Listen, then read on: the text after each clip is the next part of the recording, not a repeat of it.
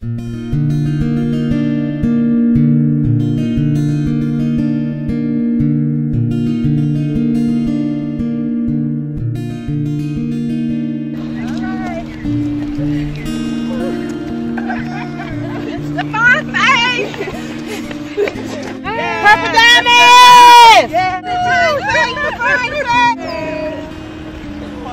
it!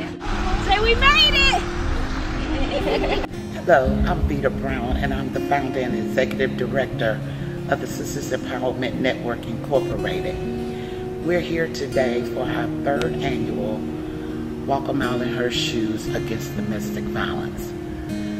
The reason for this event is because I am a child survivor of domestic violence. I lived in an abusive home with my mother and father for years, and my goal is to help women break the silence and become an advocate for change so that women don't have to experience the abuse and the silence that my family suffered through. Today we're going to have messages of hope. We're going to have inspirational stories. We're going to have tools that the participants can take with them in regards to the devastating impact of domestic violence and what they can do to overcome it.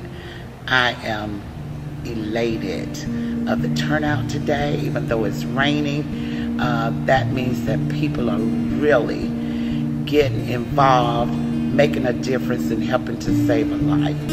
So I am thankful to you for the interview, and I appreciate it. Hi, my name is Gwen Richardson. I am here with the Divine Faith Walk with Domestic Violence, and joining my friend Miss Jody Johnson. It was nice. The weather was raining, but we made it through it. Within about an hour, we did our walk. Thanks again, and I look forward to coming and joining again on next year.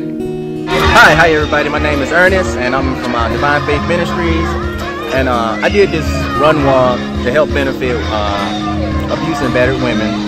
I think all men should stand up against this, you know, because we all got mothers, sisters, daughters that I know we all love, and it shouldn't be that way. Thank you. Hi, my name is David. I'm from Divine Faith Ministries International. Normally I'm behind that camera, but I'm here to support my mother, who was a victim of domestic violence.